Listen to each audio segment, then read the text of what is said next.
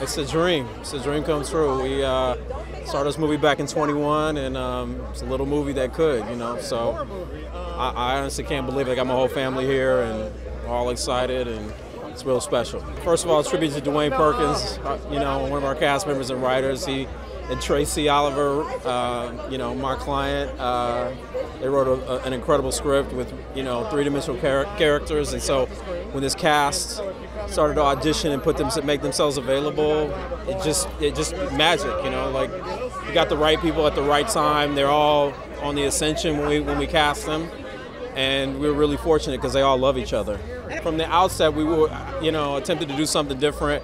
There's a conversation that's been going on about black people in horror films, and you know, we kind of took that concept and ran with it, and you know, all the cultural references that we all have, you know, and talking back to the screen in horror movies, they all made their way into the film, and you know, it's an original piece of material from an original voice. So, you know, I don't think you'll ever see anything like it again, and there was never anything like it before.